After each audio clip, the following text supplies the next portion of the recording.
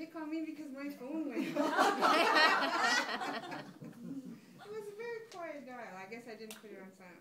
Mr. Table Topics Master, fellow Toastmasters, and guests, has there ever been any embarrassing situations that I've witnessed? Yes.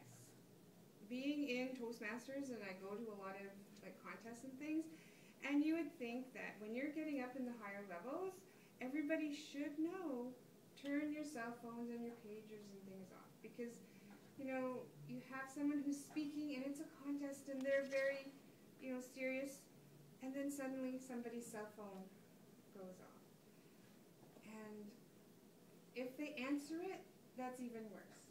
Okay. Well, actually, I can at the tribute ceremony for my aunt's at my aunt's funeral, somebody was speaking and somebody's cell phone beside me, just right behind me, went off, and she answered it and she started talking.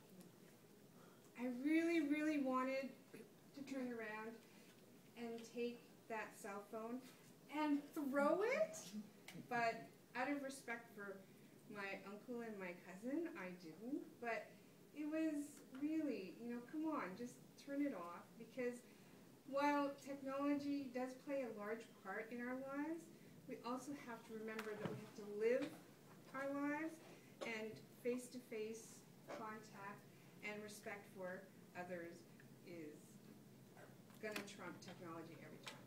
Mr. Tabletop